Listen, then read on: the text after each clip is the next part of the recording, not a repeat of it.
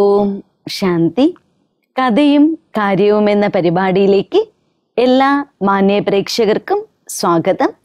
ഇന്ന് നമ്മുടെ മുന്നിൽ ഒരു പുതിയ കഥയുമായി രോഹിണി സിസ്റ്റർ എത്തിയിട്ടുണ്ട്.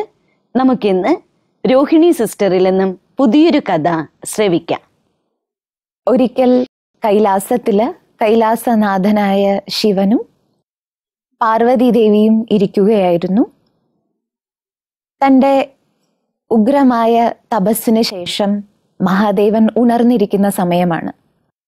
അപ്പോൾ ദേവി വളരെ പുഞ്ചിരിച്ചുകൊണ്ട് മഹാദേവനോട് പറഞ്ഞു, പ്രഭു, എനിക്ക് ഒരാഗ്രഹം അറിയിക്കാനുണ്ട് അങ്ങയോട്, അതങ്ങ് സാധിച്ചു തരണം. അപ്പം മഹാദേവൻ പറഞ്ഞു, തീർച്ചയായും ദേവി, എന്താണ് ആഗ്രഹം എന്ന് പറയൂ. അപ്പോൾ ദേവി പറഞ്ഞു, ഇത് തീർച്ചയായും അങ്ങേക്ക് സാധിക്കുന്ന ആഗ്രഹം തന്നെയാണ്. എനിക്ക് ഈ ലോകം മുഴുവൻ ഒന്ന് ചുറ്റി കാണണമെന്ന് ആഗ്രഹമുണ്ട്. അതിനുള്ള അനുവാദം എനിക്ക് തരൂന്ന് ചോദിച്ചു. അപ്പം മഹാദേവൻ പറഞ്ഞു, തീർച്ചയായും ദേവി, ഞാൻ വീണ്ടും എൻ്റെ തപസ് ആരംഭിക്കാൻ പോവുകയാണ്. അതുകൊണ്ട് തീർച്ചയായും ദേവിക്ക് ഞാൻ ഉണരുന്നത് വരെ ഈ മുഴുവൻ ലോകത്തിലും ഒന്ന് ചുറ്റിക്കണ്ട് തിരിച്ചെത്താം. ദേവി യാത്രയായിക്കോളൂന്ന് പറയും. അങ്ങനെ മഹാദേവന്റെ ആജ്ഞയനുസരിച്ച് അനുവാദം നേടി പാർവതി ദേവി സന്തോഷത്തോടെ യാത്രയാവുകയാണ്. അങ്ങനെ ലോകം മുഴുവൻ ചുറ്റി കണ്ട് അവസാനം ദേവി എത്തിച്ചേർന്നത് വസന്തകാലം മാത്രമുള്ള ഒരു ഉദ്യാനത്തിലാണ്. പൂമ്പാറ്റകളും സുന്ദരമായ പാട്ടുപാടുന്ന പക്ഷികളും മധുരമായ വെള്ളമൊഴുകുന്ന നദികളും ഇത്രയും വിശാലമായ നീല നിറത്തിലുള്ള ആകാശവും കൈയെത്താവുന്ന ദൂരത്തിലുള്ള വിവിധ വർണ്ണത്തിലും വിവിധ രുചിയിലുമുള്ള പഴങ്ങളും ഇതെല്ലാം കൂടിച്ചേർന്ന മനോഹരമായ ഒരു ലോകത്തിൽ എത്തിച്ചേർന്നു. അങ്ങനെ വീണ്ടും മുന്നോട്ട് പോകുമ്പോൾ കണ്ട കാഴ്ച ഇതായിരുന്നു. വളരെ സുന്ദരിമാരായ അപ്സരസുകളും ദേവീദേവന്മാരും അവരെല്ലാം ചുറ്റിക്കറങ്ങുന്ന ഒരു കൊട്ടാരം. ആ കൊട്ടാരത്തിന്റെ ഉള്ളിലേക്ക് പ്രവേശിക്കുമ്പോൾ കണ്ട അത്ഭുതം ഇതാണ്. രത്നങ്ങളും വജ്രങ്ങളും സ്ഫടികവും ഒറിജിനലായിട്ടുള്ള തങ്കവും ഇതെല്ലാം കൊണ്ട് അലങ്കരിച്ചിരിക്കുന്ന ധാരാളം സുന്ദരമായ ശില്പങ്ങളെയെല്ലാം കൊത്തിവെച്ചിരിക്കുന്ന ഒരു സുന്ദരമായ വിശാലമായൊരു കൊട്ടാരം. ആ കൊട്ടാരത്തിൻ്റെ ഉള്ളിൽ ഒരിക്കലും ഒരു വ്യക്തിക്കും മറക്കാൻ കഴിയാത്ത സൗന്ദര്യവും അത്രയും സുഗന്ധപൂരിതമായ മുറികളും വർണ്ണശബളമായ തുണികൾ കൊണ്ടുള്ള ഛായാചിത്രങ്ങളും അതെല്ലാം കൊണ്ട് അലങ്കരിച്ചിരിക്കുന്ന ഒരു കൊട്ടാരമാണ്. അതും ദേവിയുടെ ശ്രദ്ധയിൽ ഇത് വന്നു.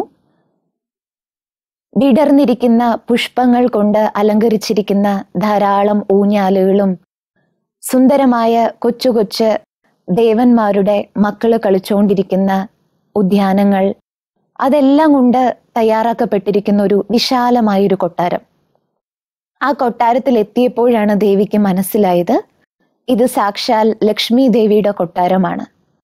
ആ കൊട്ടാരത്തിന്റെ ഓരോ തൂണുകളുടെയും ഛായാചിത്രങ്ങളുടെയും അവിടെ ഉണ്ടാക്കി വെച്ചിരിക്കുന്ന രത്നങ്ങൾ കൊണ്ട് പതിപ്പിച്ചിരിക്കുന്ന ഓരോ വസ്തുക്കളുടെയും ഭംഗി ആസ്വദിച്ച് അങ്ങനെ ദേവി ആ കൊട്ടാരത്തിൽ നിന്നും മടങ്ങി.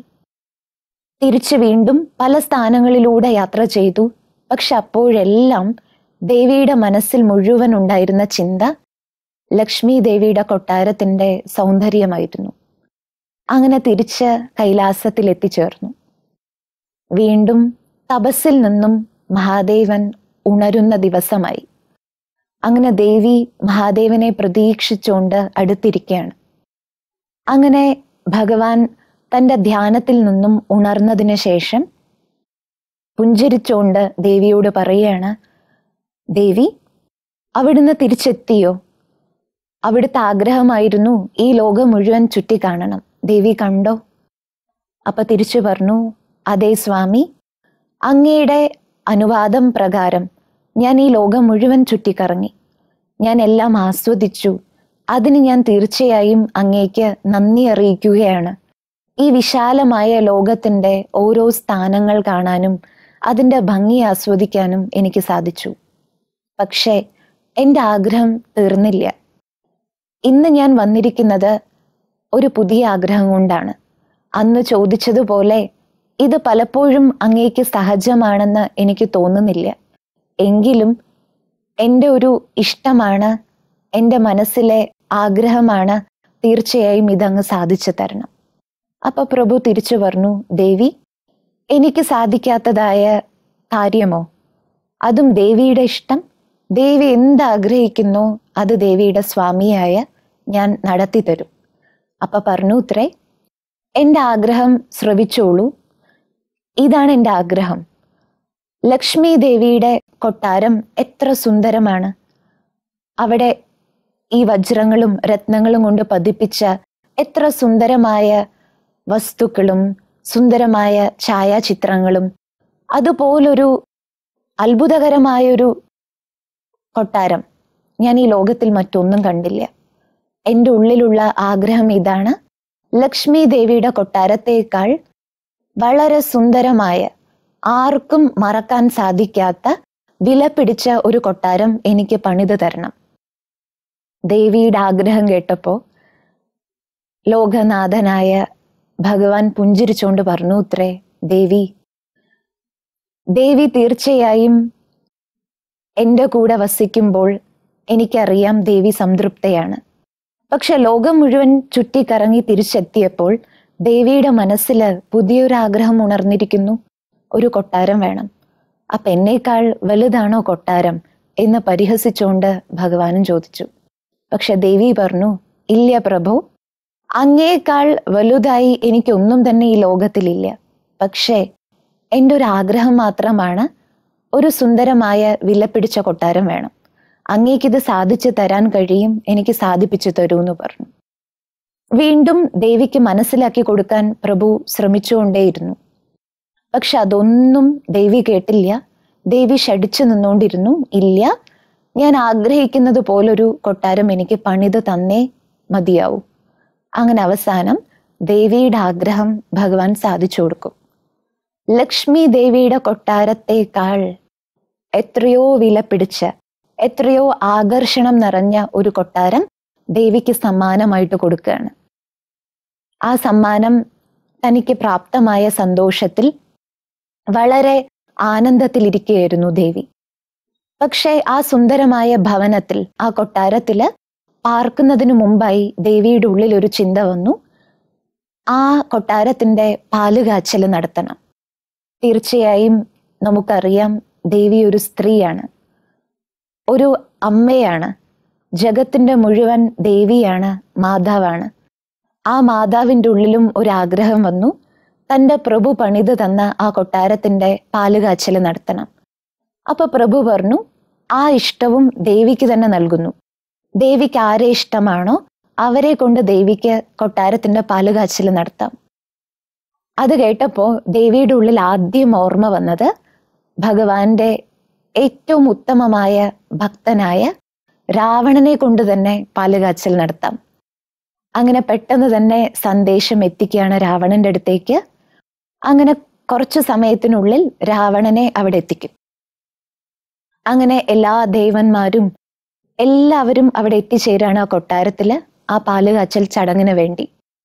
അങ്ങനെ രാവണൻ വളരെ സന്തോഷത്തോടെ ദേവിയുടെ കൂടെ നിന്നുകൊണ്ട് ആ പാലുകാച്ചൽ നടത്തും.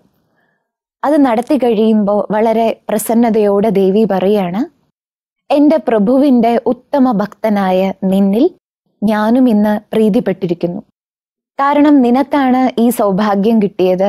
പ്രഭു എനിക്ക് വേണ്ടി നൽകിയ ഈ സുന്ദരമായ കൊട്ടാരത്തിന്റെ ഈ മംഗളമായ കർമ്മം നിർവഹിക്കാൻ നിനക്ക് ഏത് വരം വേണമെങ്കിലും എന്നോട് ചോദിക്കാമെന്ന് പറഞ്ഞു. അത് കേട്ട ഉടൻ നമുക്കറിയാം, 3 ലോകങ്ങളെയും പിടിച്ചടക്കാൻ ഓടുന്ന ആളാണ് രാവണൻ. രാവണൻ കിട്ടിയ അവസരം മുടക്കിയില്ല. അദ്ദേഹം സന്തോഷത്തോടെ ഉടൻ തന്നെ പറഞ്ഞു, ഉത്രേ, ദേവി എനിക്ക് ഇത്രയും സൗഭാഗ്യം ഇന്ന് നൽകിയിരിക്കുന്നു. ഇത്രയും വലിയ കൊട്ടാരത്തിന്റെ മംഗള മുഹൂർത്തത്തിലും എന്നെ ഒരു അംഗമാക്കി മാറ്റി. ഇതിലെ മുഖ്യ അതിഥിയാക്കി എന്നെ മാറ്റി. അതും എനിക്ക് ഏറ്റവും നല്ല വരവും നൽകി. ഞാൻ ചോദിക്കുകയാണ് ദേവിയോട് വരം, ഈ സുന്ദരമായ കൊട്ടാരത്തെ തന്നെ എനിക്ക് സമ്മാനമായി നൽകൂന്ന് പറഞ്ഞു ഉത്രേ. ദേവി ഞെട്ടിപ്പോയി. കാരണം ഉത്തമമായ ഭക്തനായതുകൊണ്ടാണ് ആ കൊട്ടാരത്തിന്റെ മംഗളമായ കർത്തവ്യം നിർവഹിക്കാൻ രാവണനെ കുറിച്ച് ദേവി ചിന്തിച്ചത്. പക്ഷെ രാവണൻ എന്തു ചെയ്തു? ആ ഉത്തമമായ സമ്മാനത്തെ തന്നെ ചോദിച്ചു. പക്ഷെ പാർവതി ദേവിയുടെ വാക്കാണ്. ദേവി തന്റെ വാക്ക് സാധിച്ചു കൊടുക്കുകയാണ്. ആ വരം കൊടുക്കും. രാവണ, നീ എന്താണോ എന്നോട് ചോദിച്ചത് അത് ഞാൻ നിനക്ക് നൽകുന്നു. ഈ സുന്ദരമായ കൊട്ടാരത്തെ നിനക്ക് ഞാൻ സമ്മാനമായി നൽകിയിരിക്കുന്നു. അങ്ങനെ തിരിച്ച് ദേവി വളരെ വിഷമത്തോടെ ദേഷ്യത്തോടെ കൈലാസ പർവ്വതത്തിലേക്ക് വന്ന് വീണ്ടും മഹാദേവന്റെ അടുത്തിരിക്കെ. ത്രികാലദർശിയാണ് ഭഗവാൻ. ഭഗവാൻ ഇതെല്ലാം അവിടെ ഇരുന്നുകൊണ്ട് കാണുന്നുണ്ടായിരുന്നു. പക്ഷെ ഇതൊന്നും അറിയാത്ത മട്ടിൽ ചോദിച്ചു, എന്തു പറ്റി ദേവി? ഇന്ന് ഞാൻ ദേവിക്ക് നൽകിയ ആ സുന്ദരമായ കൊട്ടാരത്തിന്റെ പാലുകാച്ചിലായിരുന്നില്ലേ? അതെല്ലാം പൂർത്തിയായെന്നറിയാം. എന്തുകൊണ്ടാണ് ദേവി ഇന്ന് അവിടെ വസിക്കാതിരുന്നത് എന്ന് ചോദിച്ചു. അപ്പൊ പറഞ്ഞു, പ്രഭു, അങ്ങേക്കറിയില്ല, അങ്ങയുടെ ഉത്തമ ഭക്തനായ രാവണൻ ഇന്ന് ആ ഒരു മംഗളമായ കർത്തവ്യം നിർവഹിച്ചു. പക്ഷെ അവൻ എന്നോട് ചെയ്ത ഏറ്റവും വലിയ വഞ്ചന ഇതായിരുന്നു. സന്തോഷം കൊണ്ട് ഞാൻ അവനോട് ഒരു വരം ചോദിക്കാൻ പറഞ്ഞു. പക്ഷെ അവന്റെ ദുർബുദ്ധി എനിക്കറിയില്ലായിരുന്നു. അവൻ എന്നോട് ചോദിച്ചത് അങ്ങ് എനിക്ക് നൽകിയ ആ കൊട്ടാരം തന്നെയായിരുന്നു. അങ്ങ് ചിന്തിച്ചു നോക്കൂ, എനിക്ക് എത്ര വിഷമമുണ്ടാവും. ആ കൊട്ടാരവും എൻ്റെ കയ്യിൽ നിന്ന് നഷ്ടപ്പെട്ടു. ഭഗവാൻ പുഞ്ചിരിച്ചുകൊണ്ട് ദേവിയോട് പറഞ്ഞു, ഉത്രേ, ദേവിക്ക് ഇപ്പോഴെങ്കിലും മനസ്സിലായില്ലേ? ഈ സൃഷ്ടിയില് ഓരോരുത്തർക്കും ഓരോ സ്ഥാനമുണ്ട്. ദേവി ലോകം മുഴുവൻ ചുറ്റി വന്നപ്പോൾ ചിന്തിച്ചു, ലക്ഷ്മി ദേവിയുടെ കൊട്ടാരമാണ് ഏറ്റവും സൗന്ദര്യമുള്ള സ്ഥാനം, അതാണ് ഏറ്റവും വിലപിടിച്ച സ്ഥാനം. പക്ഷെ ദേവി ഒന്ന് ചിന്തിച്ചു നോക്കൂ, ദേവി ആരുടെ കൂടെയാണ് വസിക്കുന്നത്? ദേവിക്ക് ഏത് സ്ഥാനമാണ് ഈ പ്രപഞ്ചം നൽകിയിരിക്കുന്നത്? ദേവി ഏറ്റവും സുന്ദരമായ, ഏറ്റവും ശ്രേഷ്ഠമായ, ഏറ്റവും ഉയർന്ന സ്ഥാനത്തിലാണ് ഇരിക്കുന്നത്. ദേവി തീർച്ചയായും ദേവിയുടെ സ്ഥാനത്തിന്റെ മഹത്വത്തെ തിരിച്ചറിയൂ എന്ന് ഭഗവാൻ പുഞ്ചിരിച്ചുകൊണ്ട് പറയുകയാണ്. ആ സത്യത്തെ മനസ്സിലാക്കി അതിനെ അംഗീകരിച്ചുകൊണ്ട് ഭഗവാനെ നോക്കി ദേവിയും പുഞ്ചിരിക്കുകയാണ്. ഇതാണ് കഥ. ജീവിതത്തിൽ പലപ്പോഴും നമ്മൾ നമ്മളെ പഴിക്കാറുണ്ട്. എന്തിനാണ് എനിക്ക് ഇങ്ങനെ ഒരു ജീവിതം കിട്ടിയത്? മറ്റുള്ളവരുടെ ജീവിതത്തെ കാണുമ്പോഴും നമ്മൾ പഴിക്കാറുണ്ട്, എന്തിനാണ് ഈശ്വരൻ ഇങ്ങനൊരു ജന്മം കൊടുത്തത്? പക്ഷെ വാസ്തവത്തിൽ ഈ സൃഷ്ടിയിൽ ഓരോരുത്തർക്കും എങ്ങനെയാണ് ജീവിതം പ്രാപ്തമായിരിക്കുന്നത്? ഇതിന്റെ രഹസ്യത്തെ നമുക്ക് കേൾക്കാം. ഈ കഥയുടെ സാരം നമ്മെ കേൾപ്പിക്കുന്നതിന് നമ്മുടെ കൂടെയുള്ളത് കവിതാ സിസ്റ്ററാണ്. നോക്കൂ, കൊട്ടാരം കയ്യിൽ വരയ്ക്ക് കിട്ടി, പക്ഷെ ഒരിക്കലും അനുഭവിക്കാൻ പറ്റിയില്ല. നമ്മൾ പറയില്ലേ, യോഗത്തിൽ ഉണ്ടെങ്കിലേ അനുഭവിക്കാൻ പറ്റുള്ളൂ എന്ന് പറയും. നോക്കൂ, ഇതിൽ നിന്നും നാം ഓരോരുത്തരും ഏത് പാഠമാണ് പഠിക്കേണ്ടത്? നമ്മുടെയൊക്കെ ജീവിതത്തിൽ ഒരു സ്വഭാവമുണ്ട്, നമ്മളെപ്പോഴും മറ്റുള്ളവരുമായിട്ട് താരതമ്യം ചെയ്യാറുണ്ട്. ഈ പ്രപഞ്ചത്തിലേക്ക് നമ്മളൊന്ന് നോക്കുക. ഇപ്പം നമ്മൾ എവിടെ ഇരിക്കുന്നത്? ഇപ്പം നമ്മൾ ഈ മുറിക്കുള്ളിലാണ്.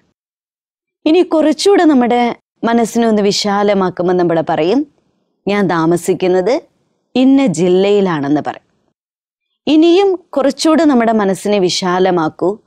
അപ്പം നമ്മൾ പറയും, ഞങ്ങൾ മലയാളികളാണ്, ഞങ്ങൾ കേരളത്തിലാണ് വസിക്കുന്നത് എന്ന് പറയും. ഇനിയും മനസ്സിനെ ഒന്നുകൂടി വലുതാക്കൂ, വിശാലമാക്കൂ. അപ്പം പറയും, ഞങ്ങളെല്ലാവരും ഭാരതീയരാണ്, ഇന്ത്യൻസ് ആണെന്ന് പറയും. ഇനിയും നമ്മുടെ മനസ്സിനെ ഒന്നുകൂടെ വലുതാക്കൂ. നമ്മൾ ഓരോരുത്തരും പറയും, ഏഷ്യ ഭൂഖണ്ഡത്തിലാണ് വസിക്കുന്നത്.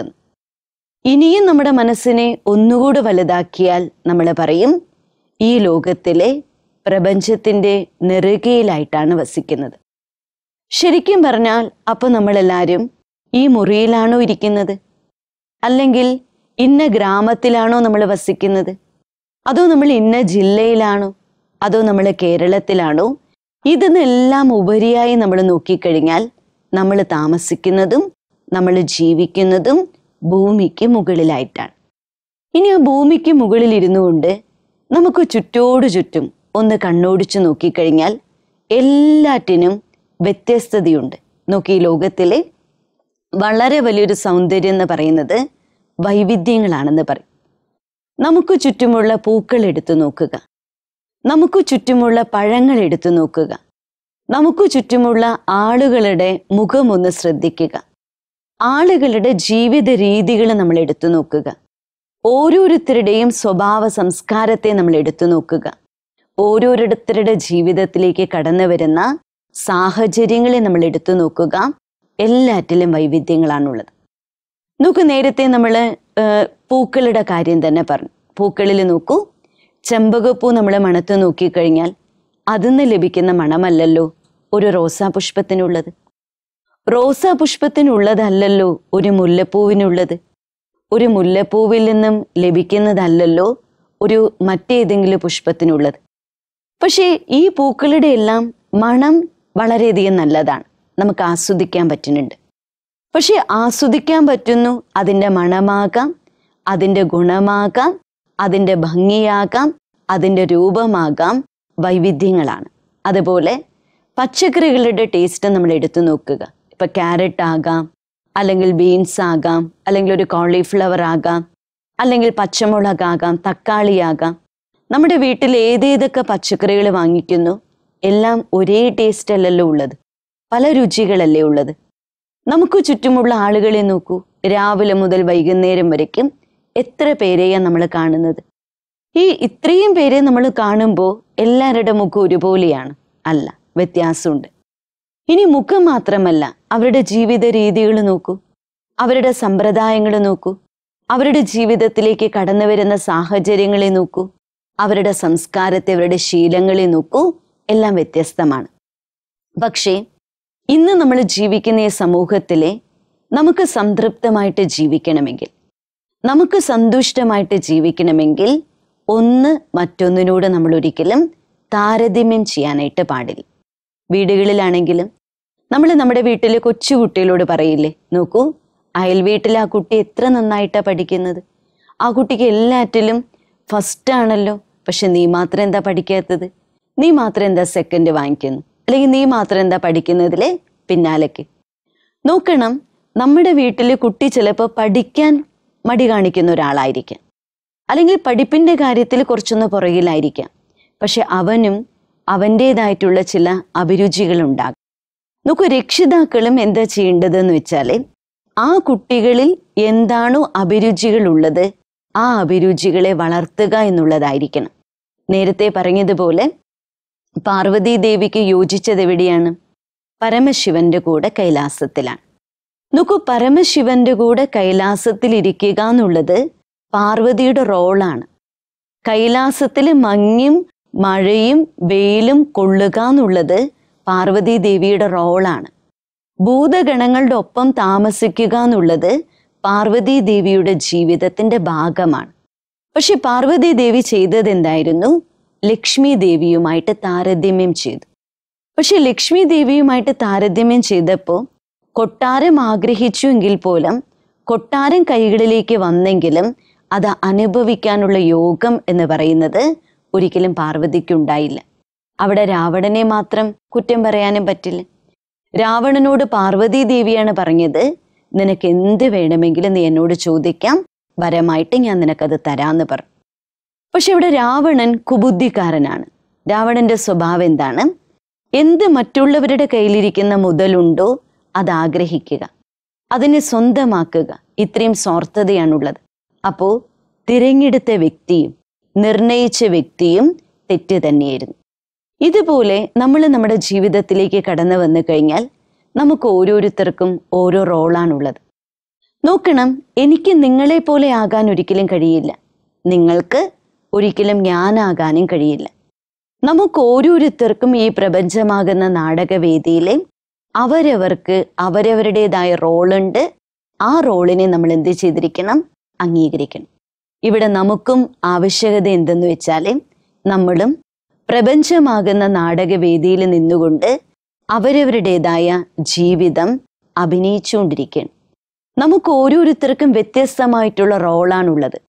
ഒരു വീട്ടിൽ തന്നെ നോക്കൂ, ഇപ്പം നിങ്ങളെല്ലാ പ്രേക്ഷകരും ഇത് കേൾക്കുമ്പോൾ നിങ്ങൾ നല്ലൊരു കേൾവിക്കാരാണ്.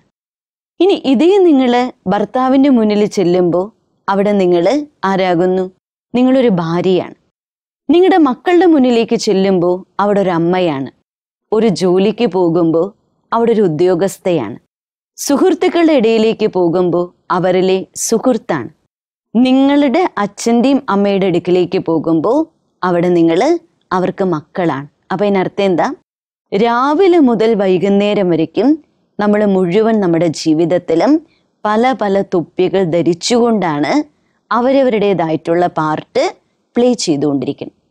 പക്ഷെ നമുക്ക് ഇത്ര മാത്രമേ ചെയ്യാനുള്ളൂ. എനിക്ക് എന്ത് ഈ നാടകത്തിലെ എനിക്ക് എന്ത് റോള് ലഭിച്ചിട്ടുണ്ടോ ആ റോള് ഞാൻ പെർഫെക്റ്റ് ആയിട്ട് അഭിനയിക്കുക. അതിനർത്ഥം എൻ്റെ കർമ്മത്തിൻ്റെ മീതെ 100% ഞാൻ ശ്രദ്ധിക്കുക. നമുക്ക് നമ്മുടെ കർമ്മത്തിൻ്റെ മീതെ 100% നമ്മൾ ശ്രദ്ധിക്കുമ്പോൾ ആ കർമ്മത്തിൽ നമുക്ക് സത്യസന്ധതയുണ്ടാകും. ഇനി കർമ്മം സത്യസന്ധമാകുമ്പോൾ എന്താ സംഭവിക്കുന്നത്? അതിനോട് നമുക്കൊരു ആത്മാർത്ഥത കാണിക്കാൻ പറ്റും. ആ കർമ്മത്തിൽ നമുക്കൊരു ആത്മാർത്ഥത കാണിക്കാൻ പറ്റും. ഇനി കർമ്മത്തിൽ ആത്മാർത്ഥത കാണിക്കുമ്പോൾ അതിൽ നിന്ന് കിട്ടുന്നതാണ് സംതൃപ്തി അഥവാ സന്തോഷം എന്ന് പറയുന്നത്.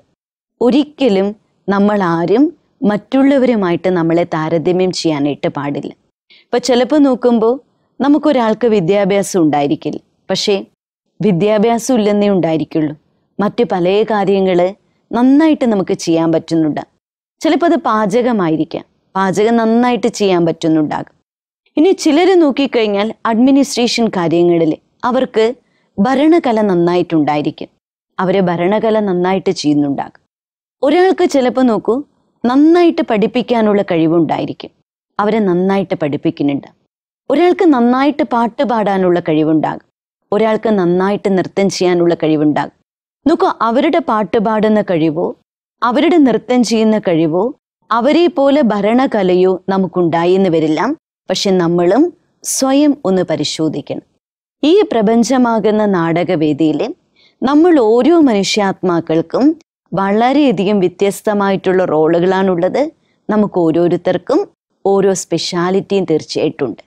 പക്ഷെ നമ്മുടെ സ്പെഷ്യാലിറ്റി എന്താണെന്ന് മനസ്സിലാക്കി ആ സ്പെഷ്യാലിറ്റിയെ നമ്മുടെ കർമ്മത്തിലേക്ക് നമ്മൾ ഉപയോഗിക്കുമ്പോൾ നമുക്ക് അനേക സ്പെഷ്യാലിറ്റികൾ നമ്മുടെ ജീവിതത്തിലേക്ക് കടന്നു വരും. ഇനി നമ്മൾ ചുറ്റോട് ചുറ്റും ജീവിക്കുന്ന സമയത്ത് ആരുടെ കുറവുകൾ നമ്മൾ കാണാൻ പോകണ്ട. നോക്കൂ, ആരുടെ കുറവുകളെയും കാണുന്നതിന് പകരം നമ്മൾ അവരുടെ നന്മകൾ കാണുക. ഇനി നന്മകൾ കാണുമ്പോൾ അവരിലെ നമുക്ക് അസൂയ വരാനും പാടില്ല. എന്തുകൊണ്ടെന്ന് വെച്ചാൽ അവരോട് നമുക്ക് അസൂയ വരുമ്പോൾ അവരും നമ്മളും തമ്മിലുള്ള ബന്ധങ്ങൾക്ക് അവിടെ വിള്ളലുകൾ ഉണ്ടാകും.